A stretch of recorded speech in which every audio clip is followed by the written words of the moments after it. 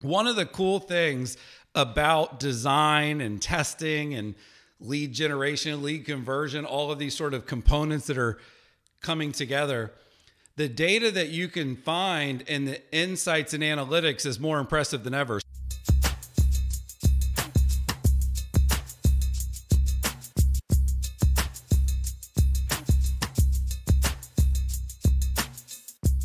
So this is an example of how design changes, very small ones, can make a massive impact.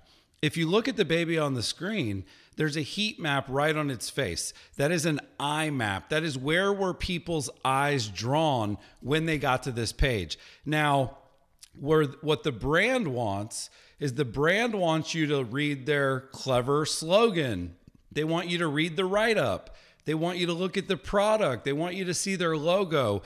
And you can see that with this example, when the face is facing out, especially a baby, everybody's eyes were drawn to that. So that's where all of the attention went.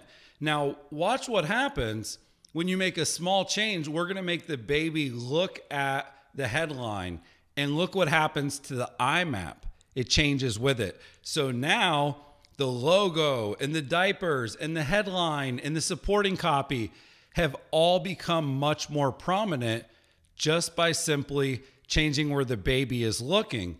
So these are the types of tests and data and insights that you can get from your website. You can get a heat map, kind of like the one that you just saw. I recommend Hotjar. If you go to Hotjar and they have a free option, which is great, you can see this heat map will show you where do people's mouse go when they're looking around. Where are they scrolling on mobile? What are they clicking? What are they ignoring? Which percentage of the clicks are going where? So it's a really cool tool. People love Hotjar. It gets world-class reviews. You can see, hey, what's getting ignored and what's getting viewed.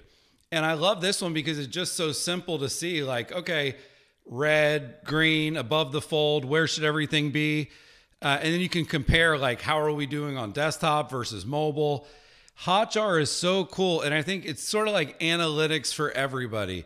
It allows you to kind of very quickly see, and I'm going to show you guys how to do tests and kind of more sophisticated stuff, but having something like Hotjar there before you drive traffic, before you pay for ads, is really critical because it'll tell you what to change to make your marketing better. So I highly recommend Hotjar.com. And what you'll learn, this is data that is in the book, but 57% of page viewing time is above the fold.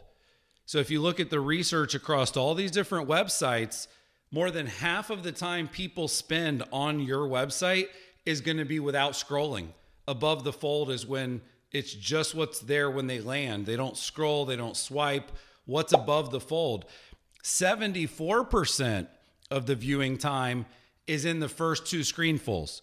So whether it's the first screenful or the first two, that's where the majority of the people are going to see. Does it mean that you shouldn't still put things below that? Of course. Some of the best leads are going to scroll the furthest.